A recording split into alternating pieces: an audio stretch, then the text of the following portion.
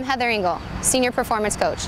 At the University of Louisville, we're focused on providing a comprehensive training system that reduces the risk of injury and optimizes athlete performance.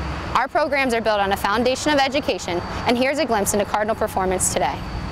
Before the session starts, the athlete has their polar strap on. I give them a chip that they put on their polar strap. I get that chip back, and I can upload data that we might have not only in a conditioning session, but also in our games as well and practices. All right, ladies, ready? And go. As our athletes are doing this conditioning session, they're going to be wearing polar heart rate monitors. And they also have a watch, which is showing their heart rate. As they start the next rep, it's all determined on a recovery period.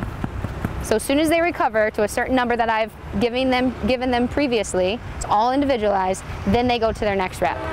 We use this technology during conditioning sessions, during practice, during games. This information gives us a little bit more about each individual to better prepare them to compete at the highest level on game day. For more information on Cardinal performance, please visit GoCards.com.